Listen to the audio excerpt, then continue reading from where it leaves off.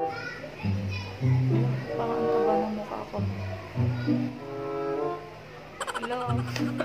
Anyway, sige na nga, mag-vlog na nga tayo.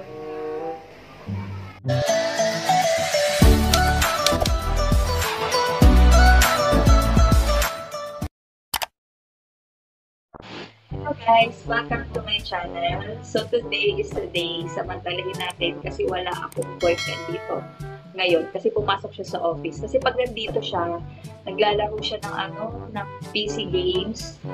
Eh, ang lakas pa naman nun mag-sound, parang nanonood lang ng movie. So ito, gawin na nating chance to guys, para at least makapag-vlog ako. At as you can see sa title, mag-share ako sa inyo ng knowledge kung paano ko inedit yung intro and outro ko. Pero disclaimer lang guys ha, hindi pa ako pro sa editing. So, kung ano lang yung nalalaman ko, which is natutulong din naman ako through watching editing tutorial vlog sa YouTube. Yun lang, gusto ko lang din mag-share kung paano ko siya ginawa. So, kung napanood nyo yung unang in-upload kong outro ng aking YouTube, dito sa aking YouTube channel. So, yun yung gagawin natin ngayon or yun yung isi-share ko sa inyo kung paano ko siya ginawa. Pero kung hindi nyo siya napanood, sige, mag-i-insert na lang ako ng video clip dito. So, kung interested kayo, please keep on watching.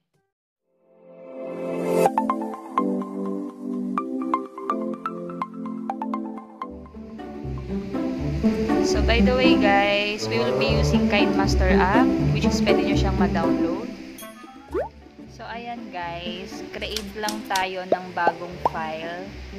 Pero ako, meron na kasi akong nakasave na file. So, in-open ko na lang siya.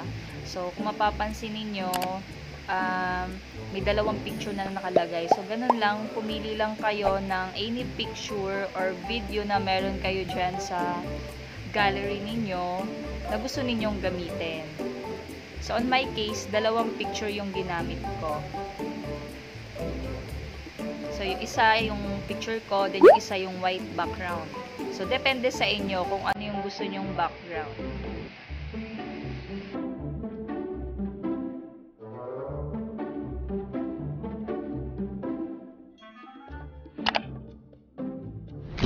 Every time na gusto nyong mag-add ng another pic or video from your gallery, so mag-add lang kayo ng layer. Then, piliin nyo lang yung gusto nyong pic or vid na gusto ninyong idagdag. So, dun sa bandang baba, pwede nyo siyang i-extend dun sa preferred ninyong length. So, pag sinabi nating length, ito yung haba ng video or clip na gagawin ninyo.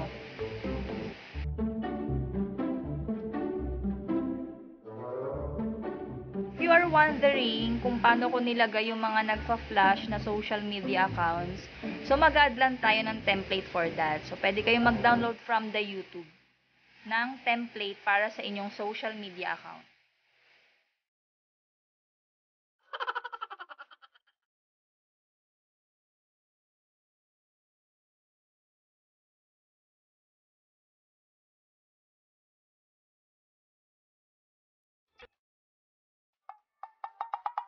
Ito yung sinasabi kong mga template. So, kung mapapansin niyo, yan yung mga green screen template na pwede ninyong i-download.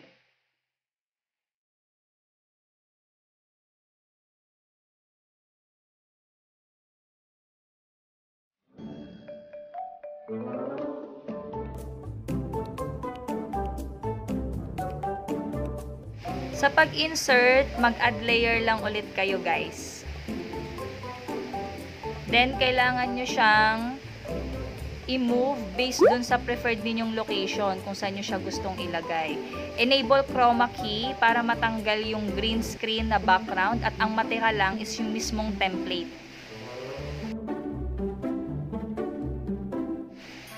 So at this point, wala na yung green screen na background. Ang natira na lang mismo is yung template na lalabas. Pwede mo siyang i-resize kung gaano mo siya gustong kalaki. Pwede mo rin siyang i-move ang pwesto kung saan mo siya gustong ilagay.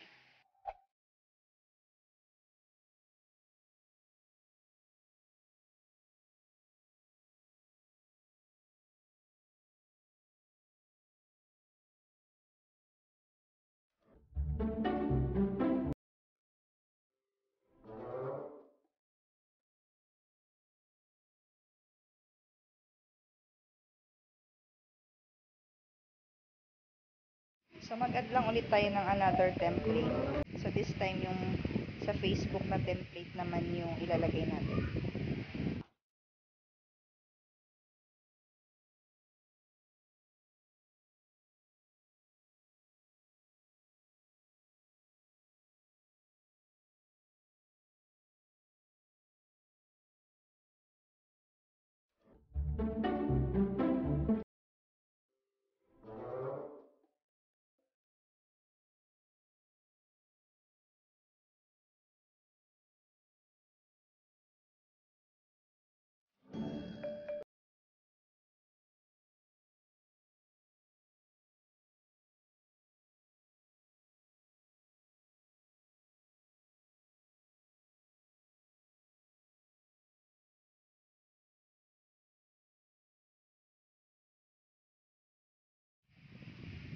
So, enable lang ulit natin yung chroma key para mawala yung green background at ang matira lang is yung Facebook na template.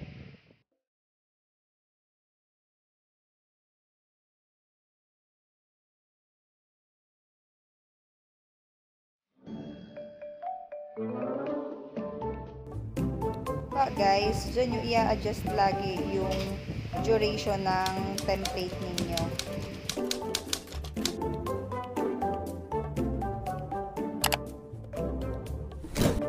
Lang yung layer and add text para naman mailagay nyo yung inyong FB account name.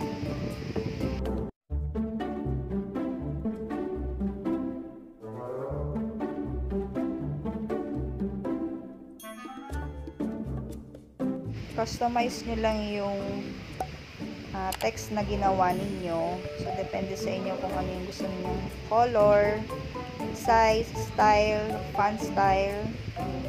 And pwede rin pala kayong mag-download ng app para sa font kung gusto ninyong mas maraming pagpipilian na font.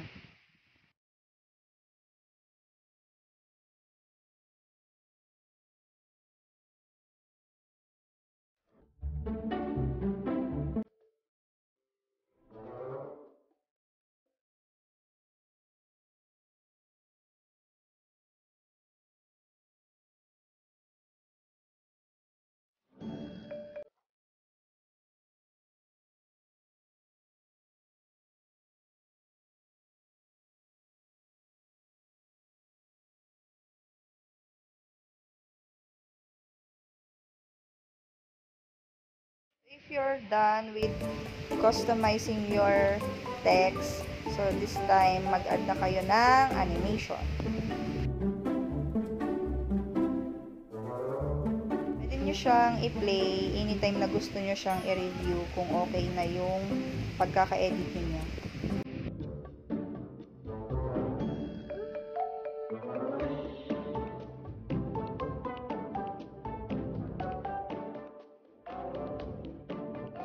So, ayun guys, sa baba naman, pwede nyo i-adjust yung length ng appearance ng bawat template.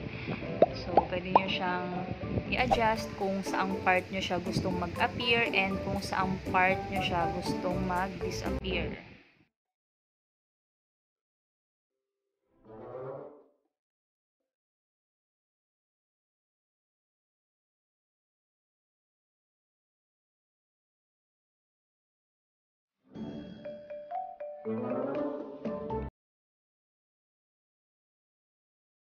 So, mag-add lang ulit tayo ng template. Last template na to guys. Ito yung sa Instagram.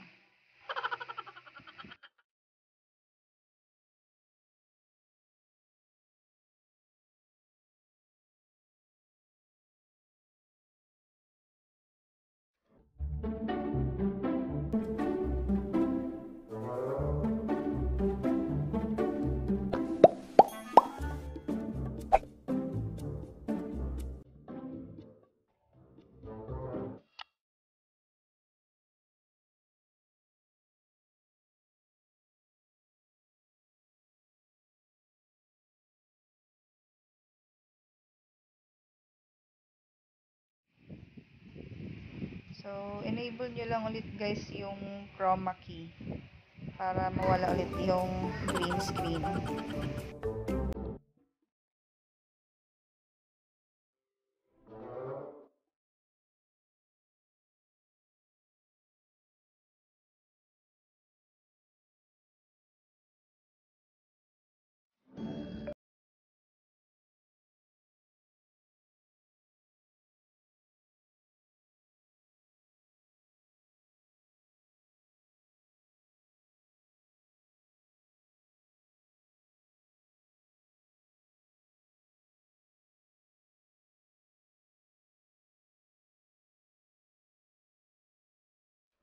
So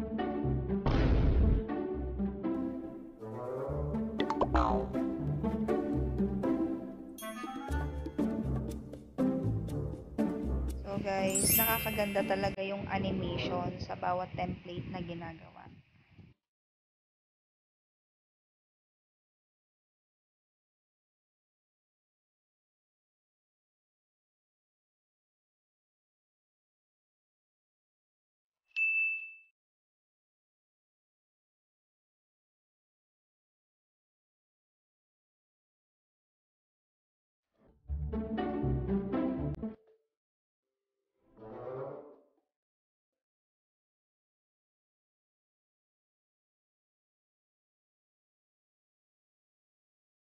Sa baba guys, yun yung mga layer na inad nyo ha, yung mga templates, text.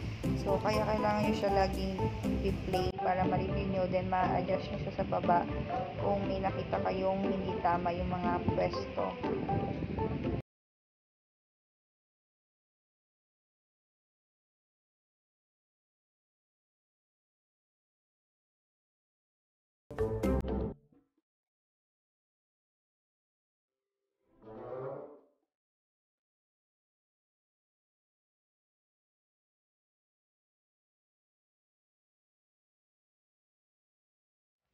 So guys, inaayos ko lang siya. Pwede mo siyang i-move dun sa preferred ninyong part kung saan nyo siya gustong mag-appear.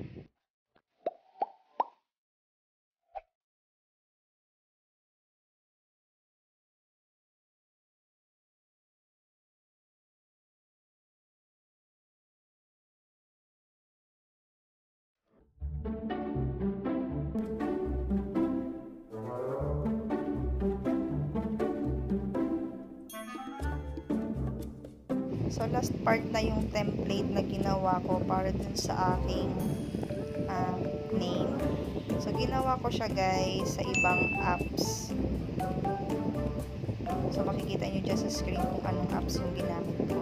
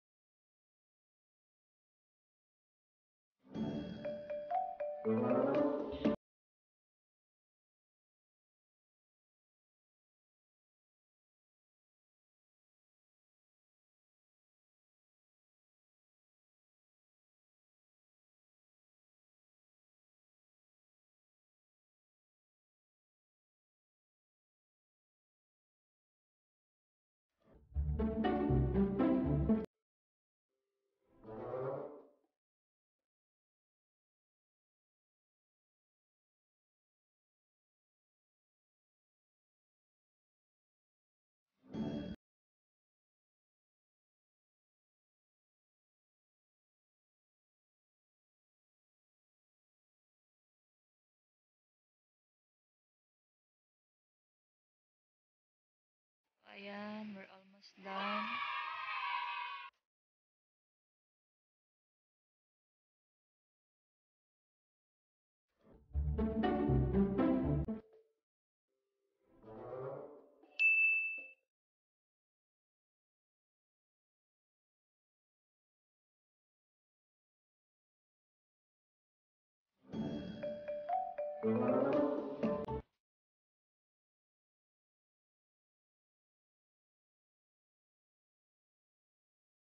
So we're done on the video clip.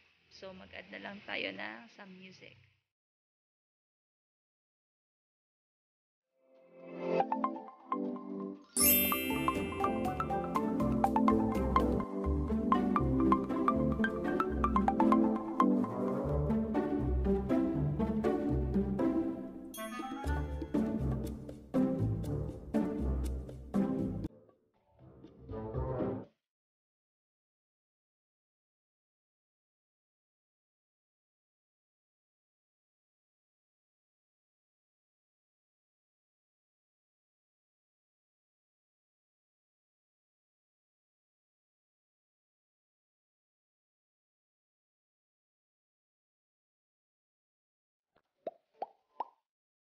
Ayan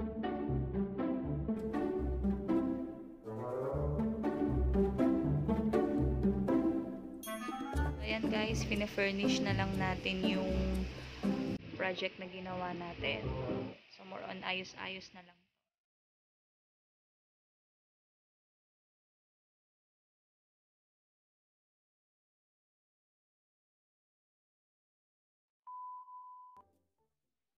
So yun lang guys, maraming salamat sa nanood ng video na to hanggang dulo at hindi ka na boring. So kung gusto mo pa maraming video sa mga susunod, yung mga ganitong klaseng video na tutorial, please don't forget to subscribe.